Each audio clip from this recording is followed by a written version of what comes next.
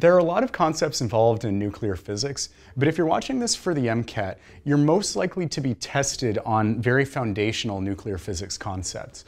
The first thing is to be aware of the different types of decay particles, and this is an area where physics and chemistry overlap because it's releasing chemical compounds such as helium particle or alpha particle or various electrons, etc.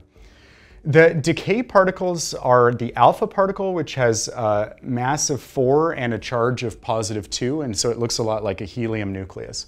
The beta particle is essentially an electron. It has no mass but a negative charge. The positron is 0 +1. It's the absence of an electron.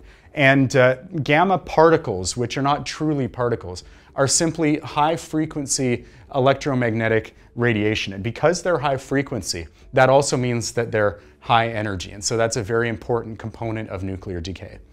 When you're dealing with a nuclear decay type of formula, realize that these particles always end up on the right of the equation. These are the things that your initial atom will decay into.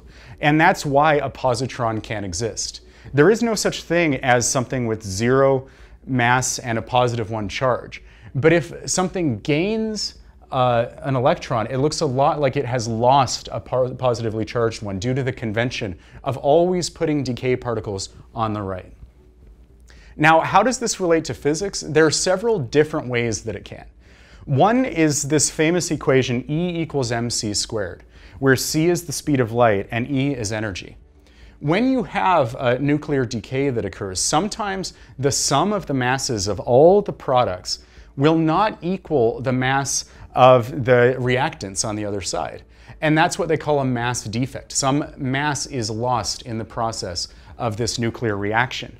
Whatever that mass defect is, when you multiply it by the speed of light squared, which is usually 3 × 10⁸ meters per second squared, that tells you how much energy can be released by destroying a small amount of matter. Similarly, if you are to make a certain amount of matter, then it requires a tremendous amount of energy, also according to this formula here. Another area that you can see nuclear physics show up on a lot of exams is that it can be treated as a collision. You can have a stationary nucleus that releases an alpha particle that travels very, very quickly. And because of that, it resembles a collision where 2 pieces and 1 piece are coming together or going apart. In this case, it is separating, and that is an inelastic collision. But you can also see the potential for momentum to be conserved and for kinetic energy to be conserved. And so these are very important areas where the physics of nuclear reactions can be very relevant. You can see the conservation of momentum you expect from a collision, and you can see the conservation of kinetic energy that you might expect from an elastic collision. Other things that you might be responsible for are calculating the decay rate, which is essentially the change in mass over the change in time, and that is because a core nucleus is releasing particles and degrading. And if you need to, the amount left after a certain period of time can be calculated using this formula. The final mass equals 1/2 raised to the n times the initial mass.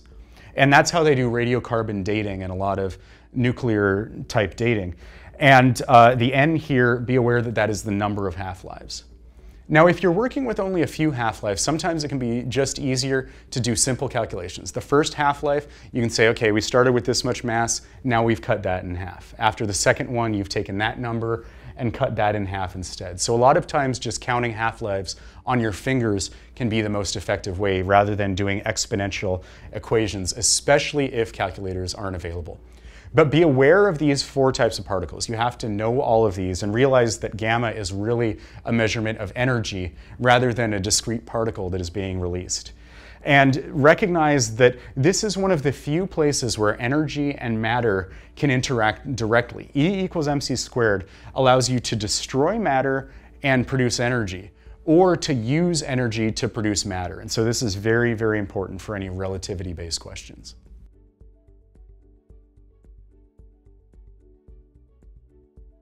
Two terms that you encounter a lot when dealing with nuclear reactions are fusion and fission, and they're fairly straightforward. Fission is when you break a nucleus into 2 or more nuclei. Fusion is as it sounds. It's the fusing of 2 nuclei into a larger nucleus.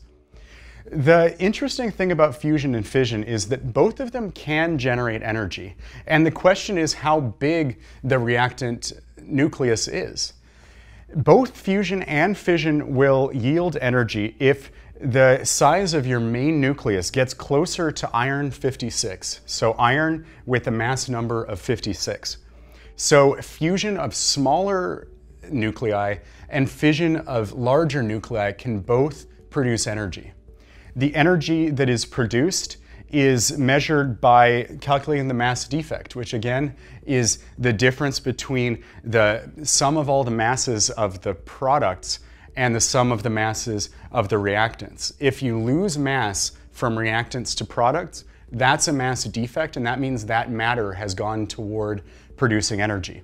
The reason iron 56 is relevant here is because that is the most stable nucleus. It's not an important thing that they're going to test on the MCAT, but just realize that as things approach iron with a mass number of 56, you are going to be producing energy, whether it's by fusion of small nuclei or fission of larger ones.